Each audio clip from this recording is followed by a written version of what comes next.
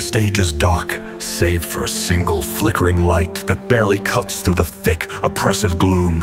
From the shadows it emerges, a nightmare pulled from the depths of a forgotten, twisted dimension.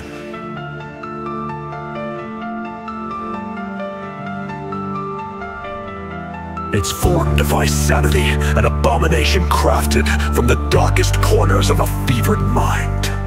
The creature's face, a grotesque canvas of writhing nightmares, stares into the audience, its eyes blazing like portals to a hellish abyss. Those eyes, with pupils stretched and pulsing, are surrounded by a sickly, greenish glow that slices through the darkness like a knife through flesh.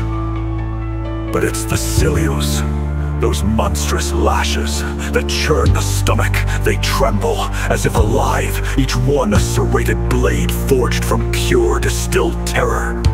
Their quivering casts twisted shadows over the creature's sunken, skeletal cheeks. Its skin, a slick black ooze, ripples and shifts unnaturally, betraying the slithering tentacle like appendages beneath the mouth.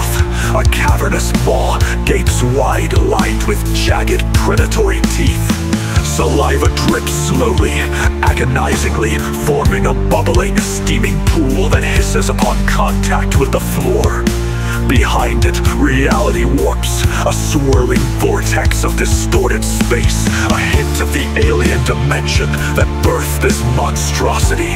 The air thickens, suffocating as the creature hunches forward, every muscle taut, coiled with a feral menace.